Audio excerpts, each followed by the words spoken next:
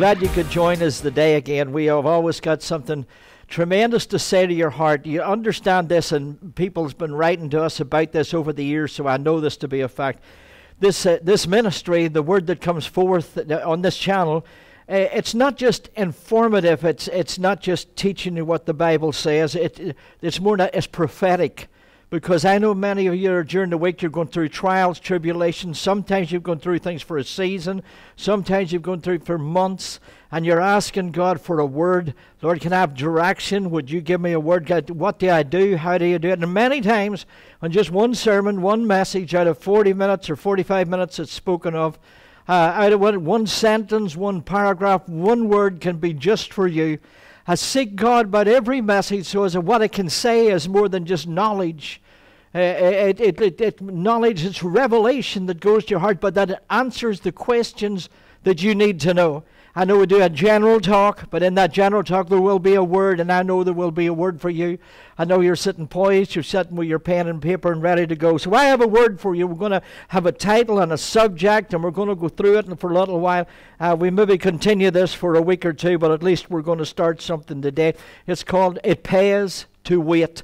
It pays to wait.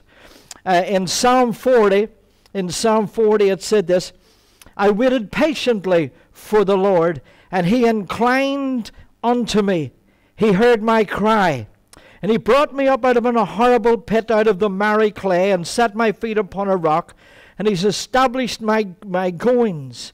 And he's put a new song in my mouth, even praise unto our God. Many shall see it and fear, and shall trust in the Lord. Now, almost at the end of this message, we're going to look into that particular verse and get some real gems out of that. If we only spoke on that alone, would be fantastic. But we got to work our way to there, and so I want to do that.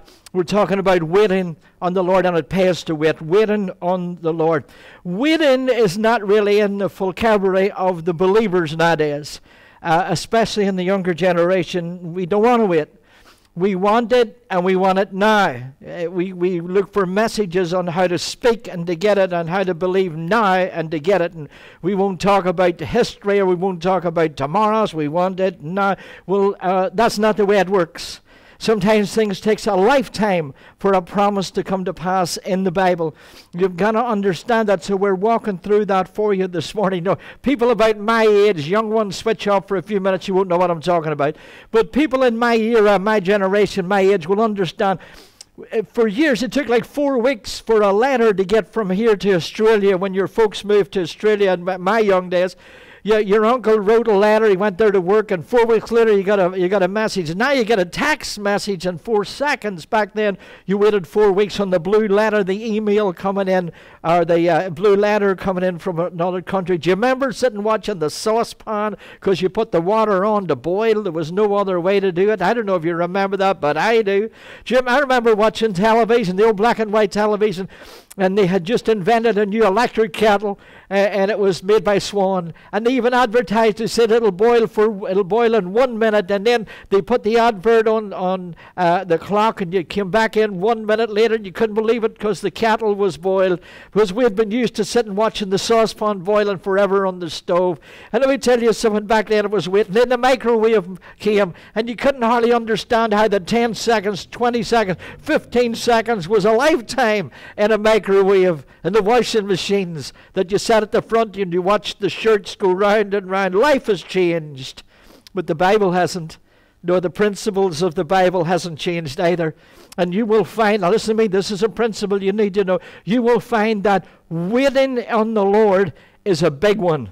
It is a real big one. It's vital in the kingdom of God. If you're not learning, if you don't know anything about waiting on the Lord right now, you're probably in trouble already.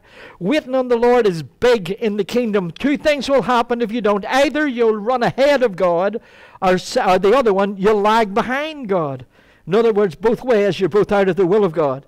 And I know a lot of believers sitting there and they wonder why nothing ever happens to them. It's because you're not waiting on the Lord. You're not hearing clear instructions. You don't know if you're coming or going.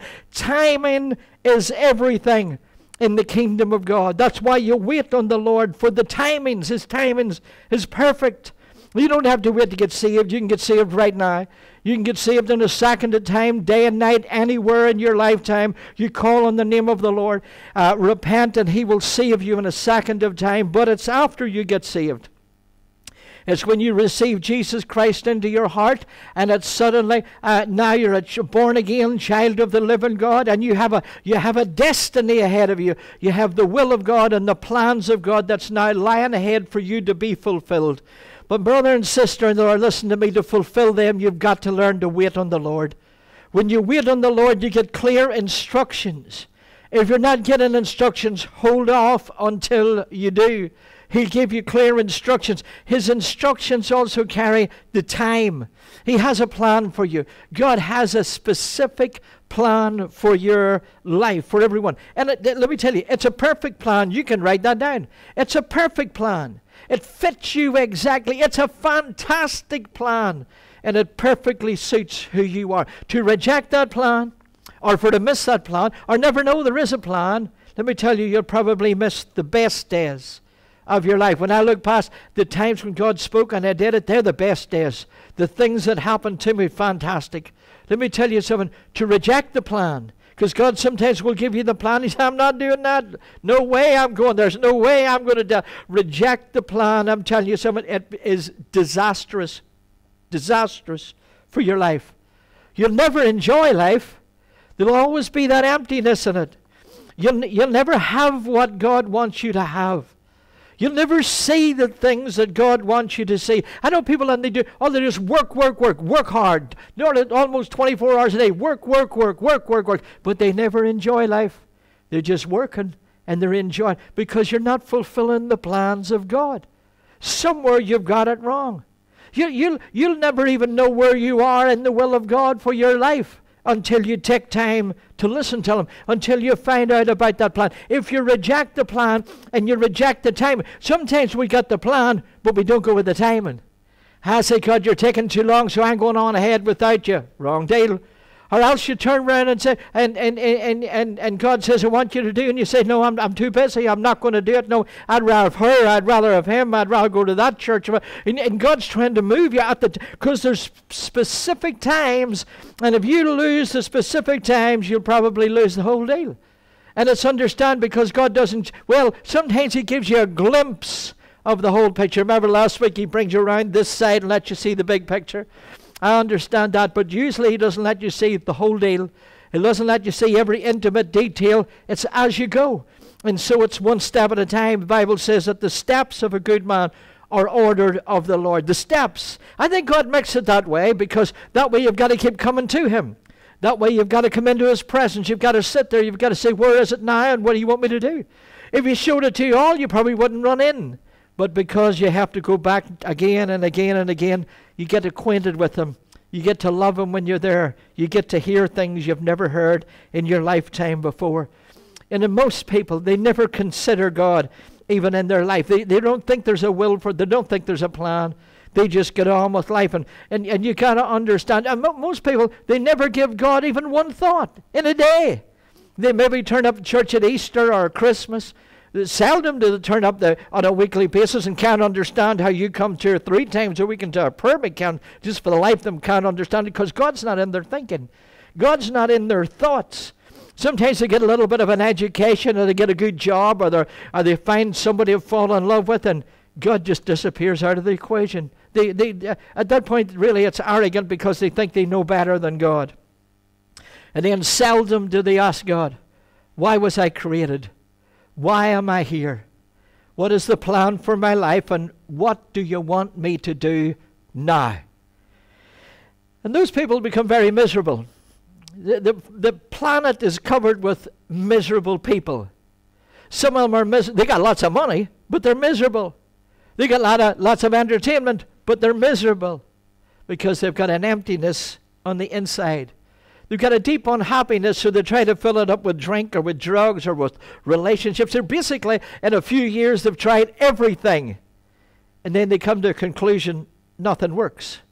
No, nothing like that will ever bring happiness. For God's plans are never fulfilled with homemade recipes or remedies. God's plans are fulfilled when you go to Him and say what, where, and when, and make yourself available for Him. When you do that, real life begins. Timing, the timings of God are exact, and the timings of God is very important. This is why we got to go to Him and say, well, what do you think, God? Or what do you think of this? And what would you like me to do?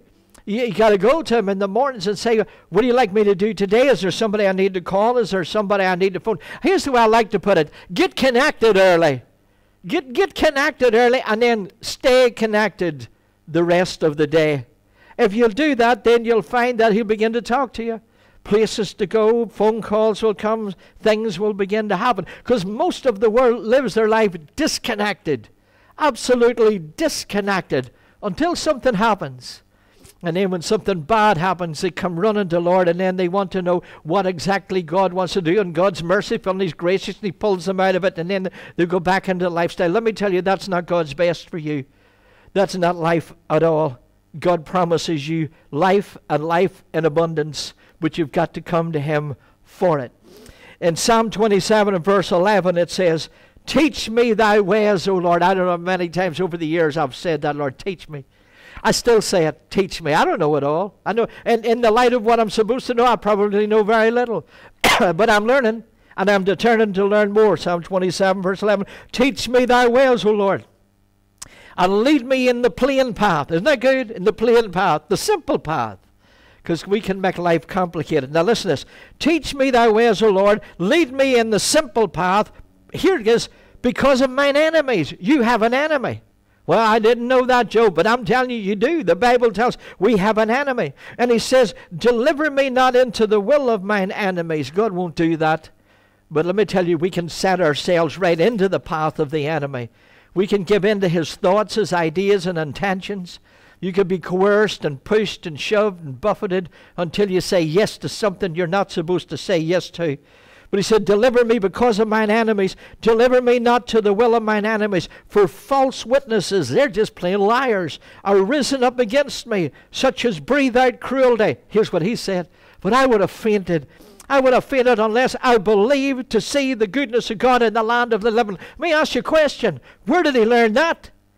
He's surrounded by liars. He's surrounded by deception. He's surrounded by the enemy who's coming against him. And he turned around and said, man, I've had to listen to that junk. I'd have been gone. But he said, I didn't, because I really believed God, to see the goodness of God in the land of the living. Where did he reason that? Where did he come up with that thought? I'll tell you where. He says in the next place. And the next one, because he says, wait on the Lord, and be of good courage, and He shall strengthen your heart. Wait, I say, wait on the Lord.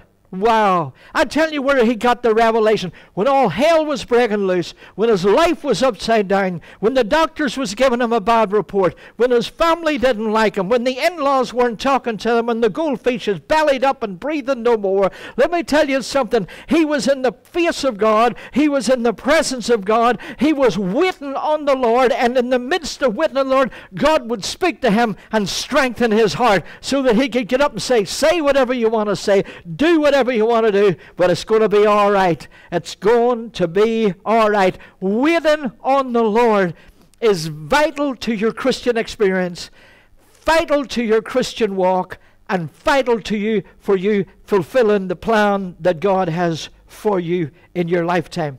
When you come to making major decisions, and we all do, whether what car to buy, whether to get married to this person, whether engaged or whatever it is, let me tell you something. These are the big things of life. Ask God.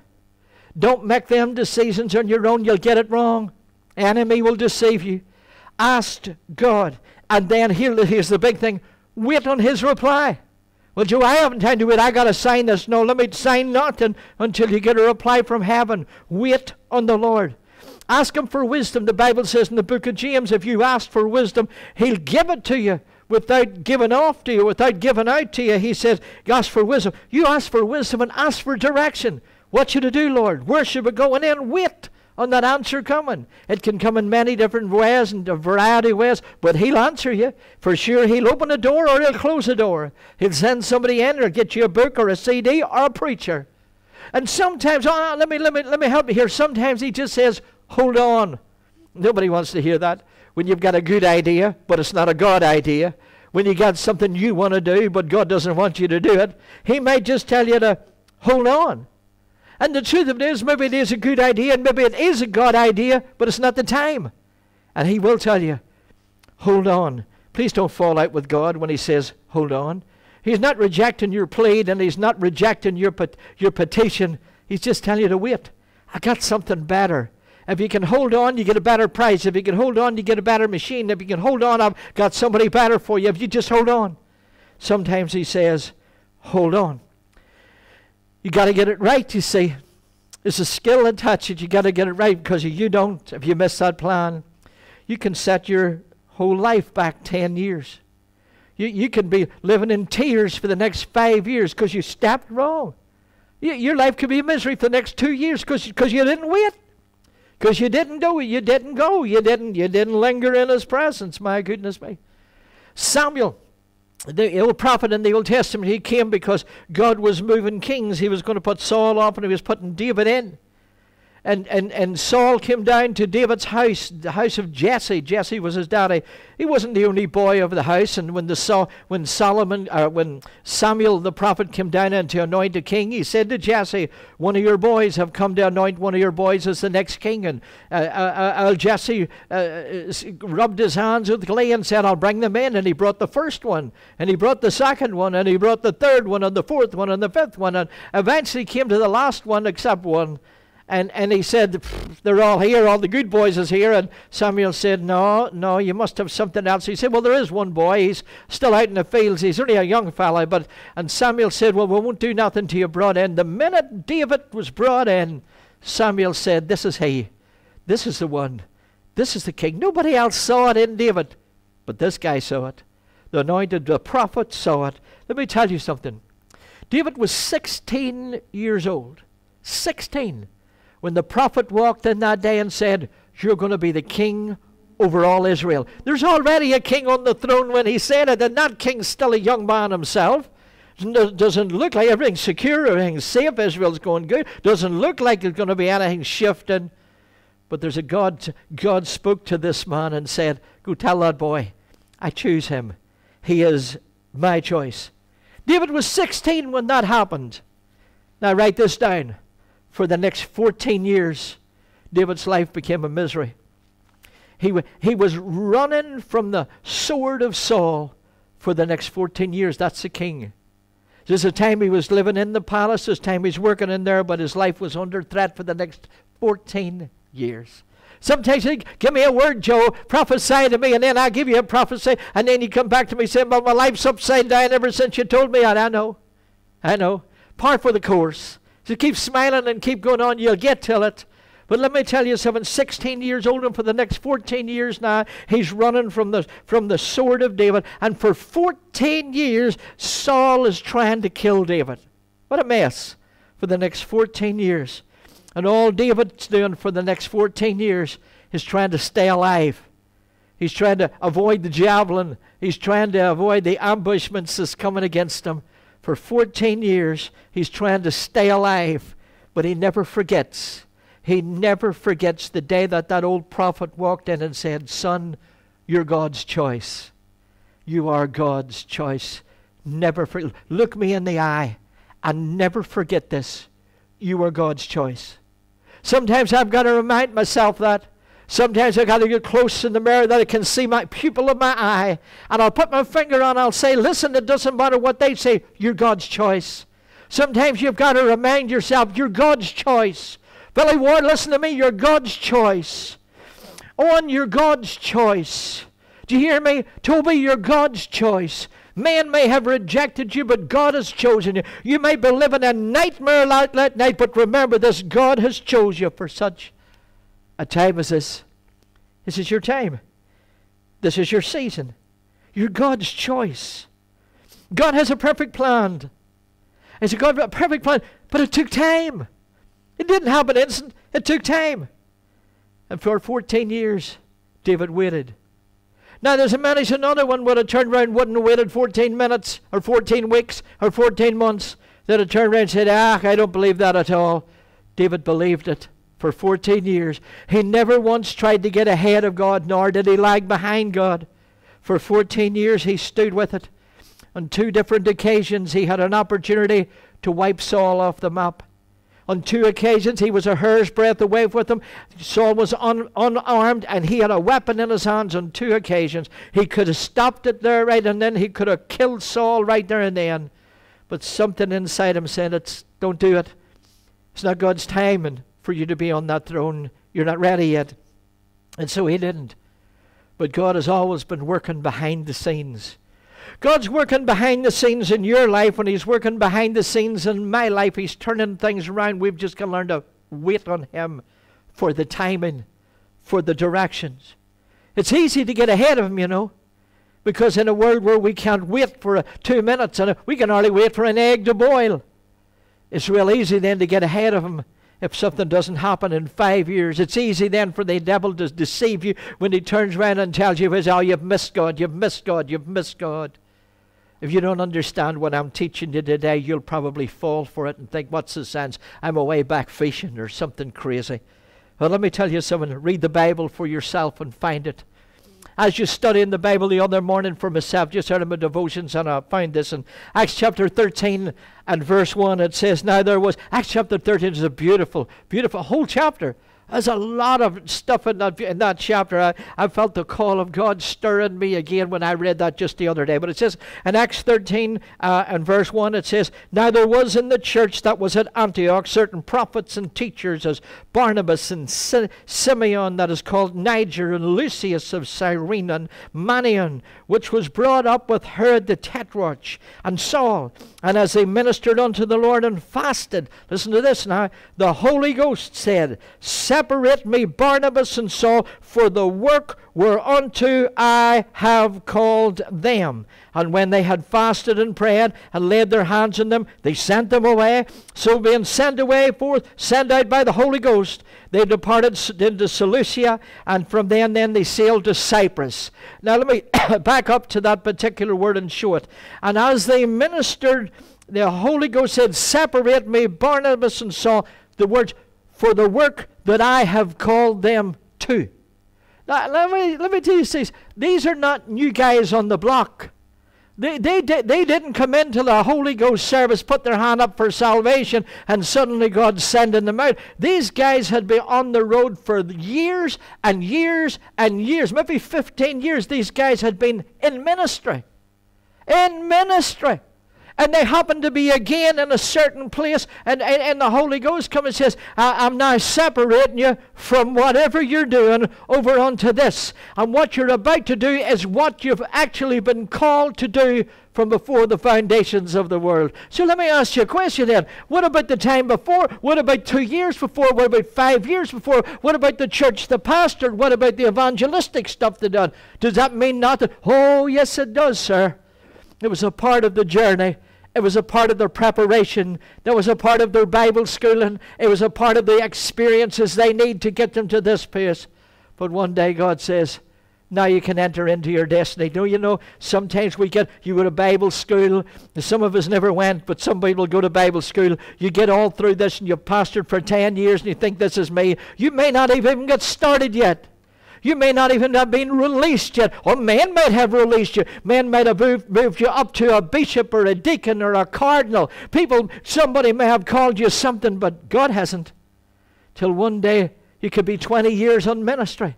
You could be 30, 40 years in ministry, and one day God whispers in your ear, now I'm going to use you for what you were born to do. This is why we have got to keep in tune. This is why we got to stay in there. This is why we've got to constantly listen, because one word from the Father, one word from the Holy Ghost changes the rest of your life. I'm telling you, it'll change the rest of your life. Waiting on the Lord is a skill, and you got to learn it, and you got to learn it fast, because you're waiting on your orders. You're waiting on your direction. You got to learn how to read the Bible methodically. You've got to read it over. So you say, I got to read a chapter a day. No, you don't. You may read 2 verses, and that sticks with you, and that's all you meditate on the rest of the day. You may read 20 verses, 20 chapters. Who knows? But you read until you get a nugget, until you find something. You got to learn to listen to the Holy Ghost. You got to learn to listen to His thoughts and to His ideas, and you've got to learn how to pray and pray effectively, and you've got to learn then how to talk to Him out of worship and devotion, and then sometimes you talk to Him because a petition or a direction, and then sometimes it's warfare where you get up and you're taking authority over the enemy. But most of the times you're waiting on clear-cut direction. What do I do? When do I do it? How do I do it? If you listen for those directions, when the direction comes, you'll accomplish everything in your lifetime that God has called you to. And even if He says, not yet, and I've heard those words, when He says, not yet, son, this isn't your time, I don't want you to go there, I don't want you to do this, that's fine. That's fine. Let me tell you, I've learned how to enjoy His company. I don't have to be going somewhere. I don't have to be doing anything to enjoy the company of my Heavenly Father. I've learned how to get in there and wait, because when you wait, He comforts your heart. There's a peace that comes. He may say something to you that has nothing to do with anybody else. He may say something to you that is for somebody else. It makes no odds to me. I just like the company of my Father. Yeah, as long as you make yourself available, and I do. And just this week again, I say to Him, I'm available, you know. Whatever you want, whatever you call me, I'm available. What is it you want me to do? And I'll be there for you. Psalm 25 and verse 3 says, yeah, let none that wait on Thee be ashamed. Let me tell you, there's another translation says, you'll never be disappointed. If you learn to wait on Him, you'll never be disappointed. There's many disappointments in life. But if you learn to wait on His presence, He'll guide you. He'll bring you through. And let me tell you, then there's a peace that passes all understanding will come in any and every crisis that ever comes into your life. Let me read you Psalm 37 and verse 1. I like this. It says, fret not. That's not a word we use that often. The word fret, it means burn up with anger. It means to be overly jealous. But he says, don't be overly jealous, don't be burned up with anger because of evildoers. Neither be envious against the workers of iniquity, for they're soon cut down like grass and wither away like a green herb. Do you ever notice you think, man, the wicked get away with everything? They're driving the nice cars and I'm not. They're living in a nice house and I'm not. They're cleaning out, they're robbing, they don't pay their taxes, they're cheating right, left, and center, and they live some kind of big life. No, they're not. It's a charade, it's a camouflage, it's nothing, it's an empty life.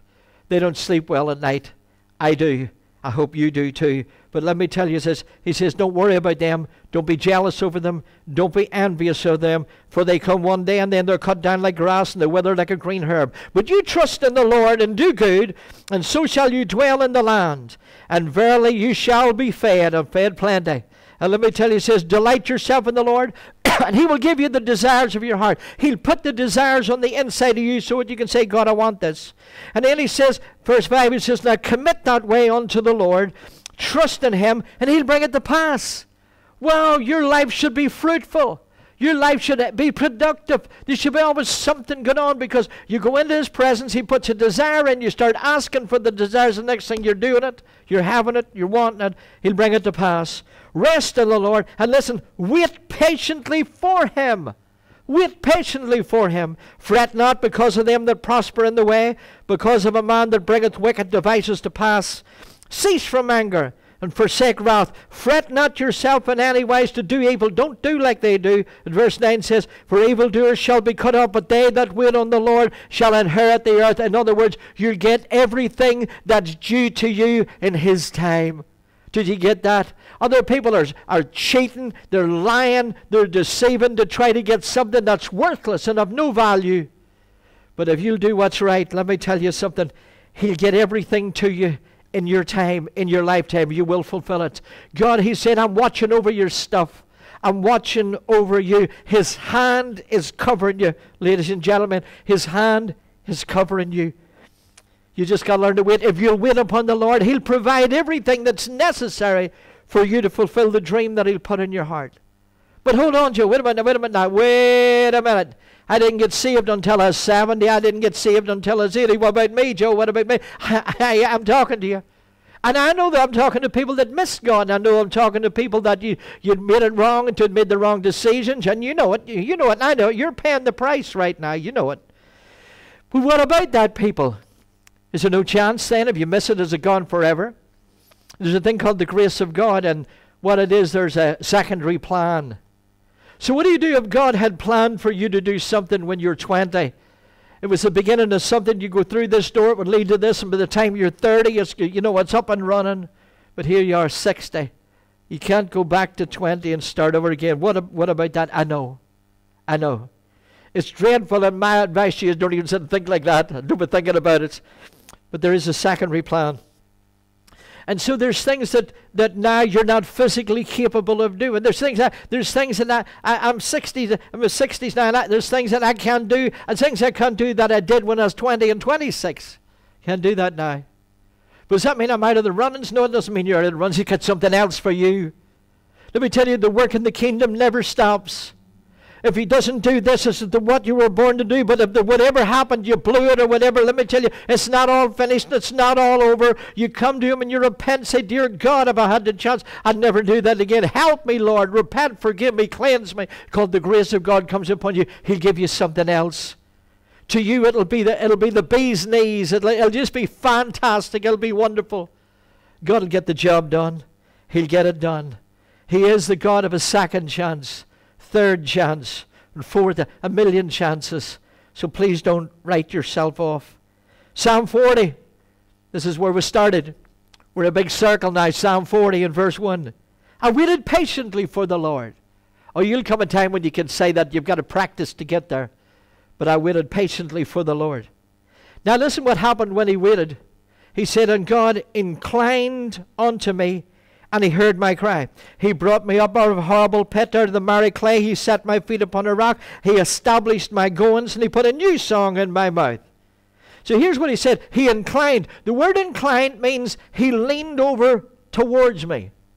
Do you know what I mean? If 17 people was talking to you at the same time, and you wanted to hear this people in particular, you'd turn and say, what? What? And you'd lean towards him. That's what the Bible says. Whenever you wait patiently, Lord, he leans in your direction.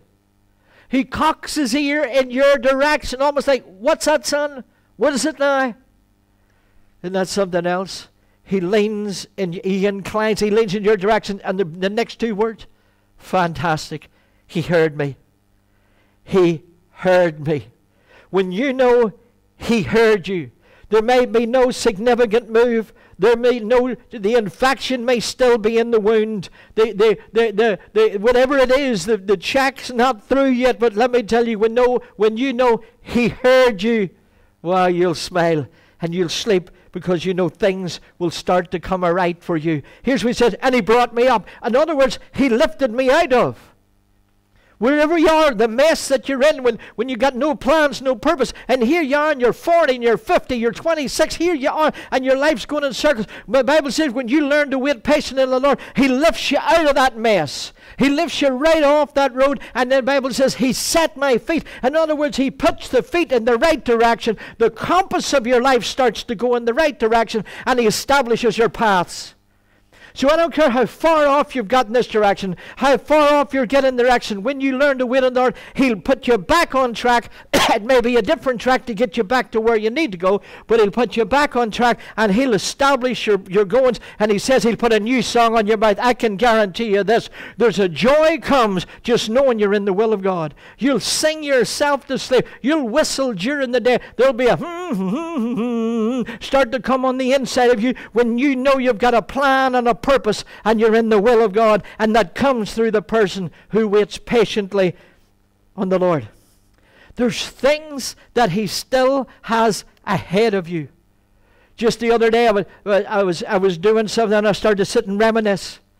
I reminisced about a place I was, a nation that I was in, and I'd done multiple meetings and multiple services. And tell you, I can't even remember all the churches that I went in one mission trip.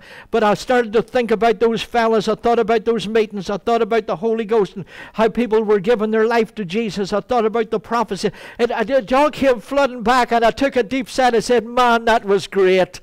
But no matter how great that was, there's even better ahead.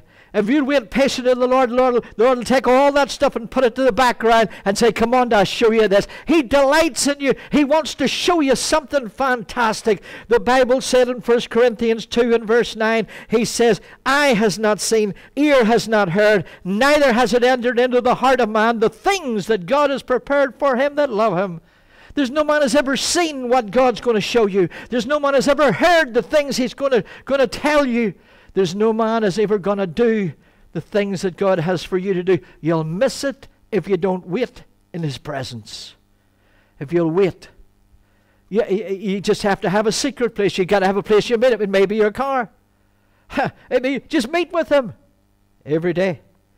And let me tell you something. He'll begin to allow you access into something you've not had access into.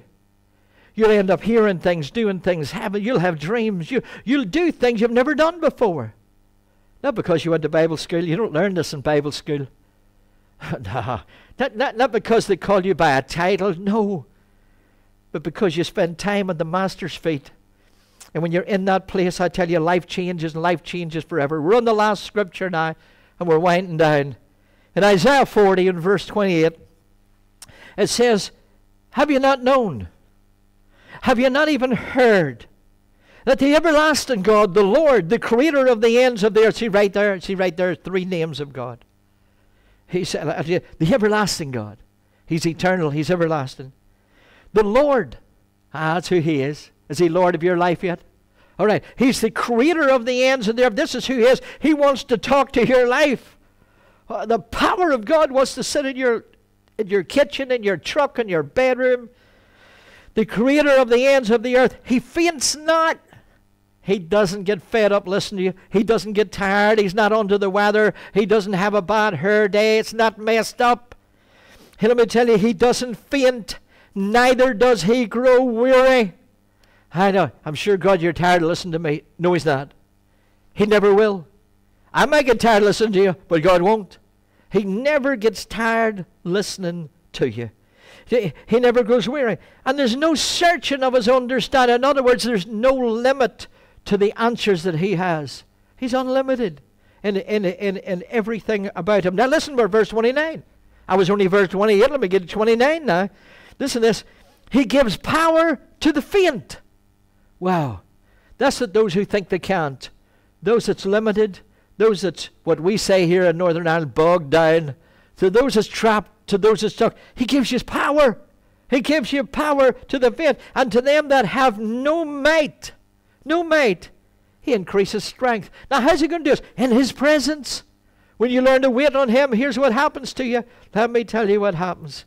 He begins to put strength, confidence, boldness, power, ideas, energy, thoughts on the inside of you. So even the youth shall faint and be weary. And young men will utterly fall, but here it is, verse 31. Get a hold of this. But they that wait upon the Lord, I hope now I'm talking directly to you. You could put their name down and say, when I wait upon the Lord, because here's what will happen directly to you. With they that wait on the Lord shall renew their strength. They'll mount up with wings as eagles. They'll run and they'll not be weary. They'll walk and they'll not be faint. Now let me bring that to you in a manner that you can truly understand. They that wait upon the Lord. The word wait upon means to eagerly look.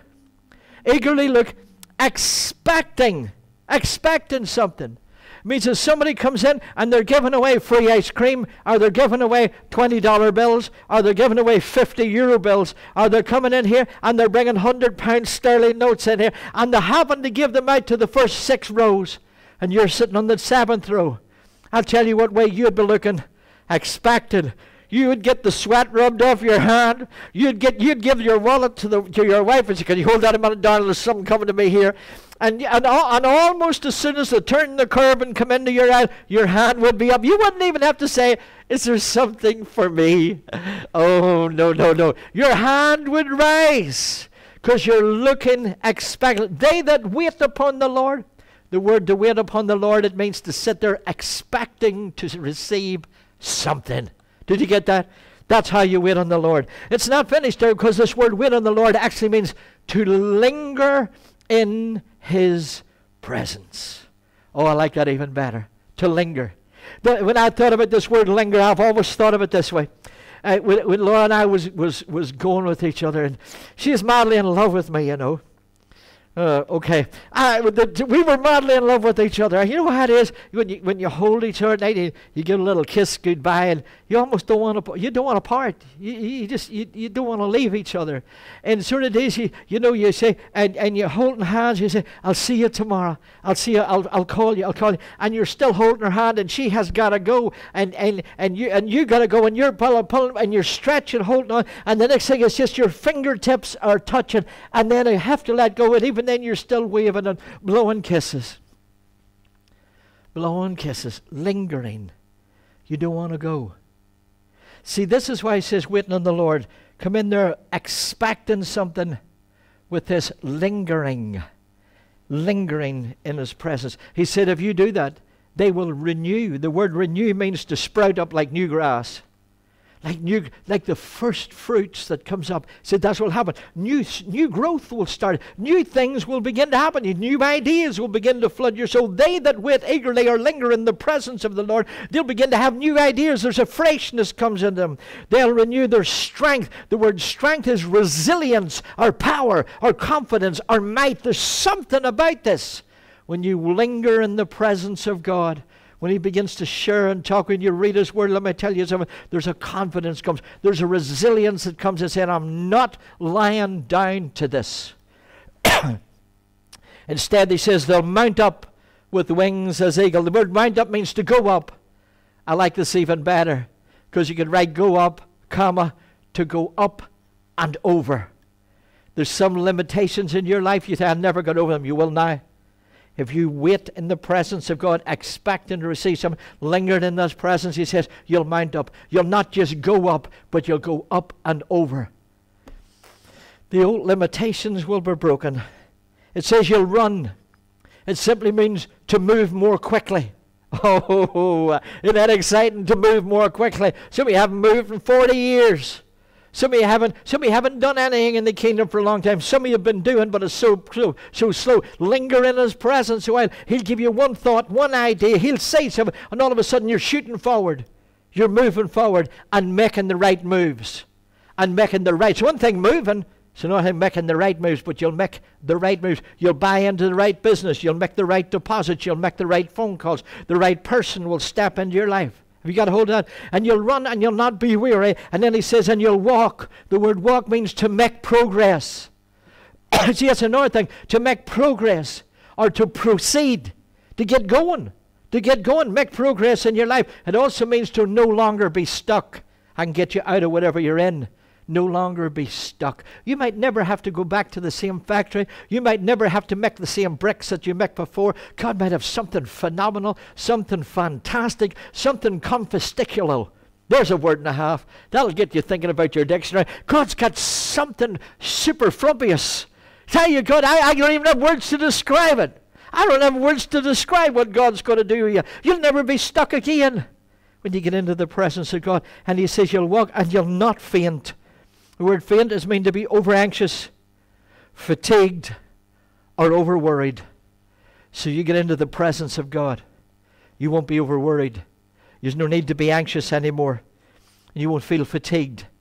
You'll not go to bed exhausted at night because of having to work, and seeing no results at the end of it.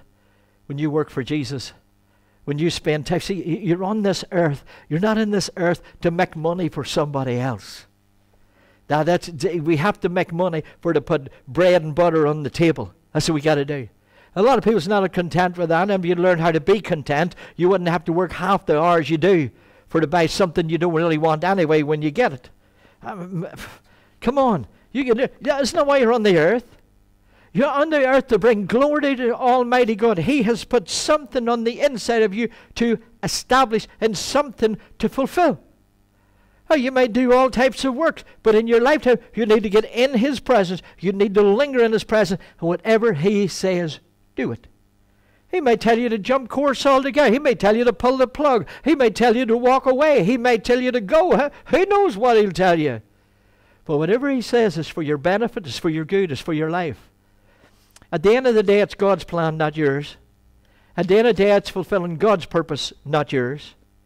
And you're here to do a phenomenal thing. You are a phenomenal person anyway. But just think, when you're on the plan of God, on the purpose of God, it's exciting. It's exciting because there's something to be learned every day. I'm learning every day. I'm learning every day. This, when I was at school, I wasn't the smartest cookie on the block.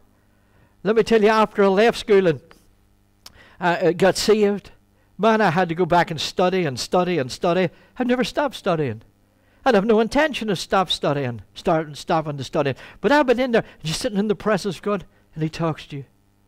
And He doesn't talk to you like some sort of peon, even though you've missed it or messed it up. He doesn't talk to you like you're some piece of rubbish just sitting there.